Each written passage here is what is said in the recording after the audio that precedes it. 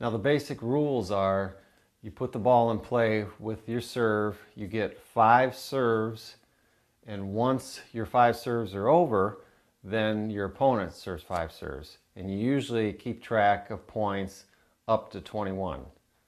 Somebody can score on your serve, or you can score on your serve. It's not like volleyball where you have to be serving to get the point.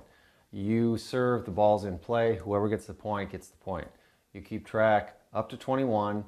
You usually have to win by 2 points. You can't win 21 to 20. You have to go, once it gets to 21-21, then you go even, or you usually go add, deuce, add out, and the server would be, if I got the point at 21 all, it would put me, say I'm serving again, I would say, instead of saying 22-21 and trying to keep track of all the numbers, I would just say my add and serve. If I got the point, that would be 2 points, I would win the game.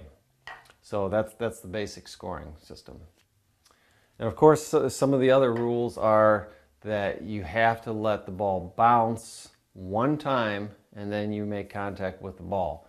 You cannot hit the ball. If somebody hits the ball high up and it's just about to hit the table, you can't come in and hit the ball in the air and try to keep the ball in play that way. It has to hit your side of the table, then the ball's in play for you and you can make your shot. If it hits twice, you lose the point.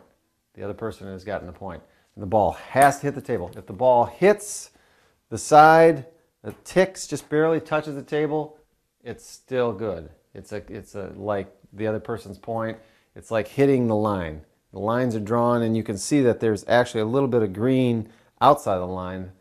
But when you're playing ping pong, if it hits the table anywhere on the surface, even if it's just so much as barely ticks the surface, it's still in play.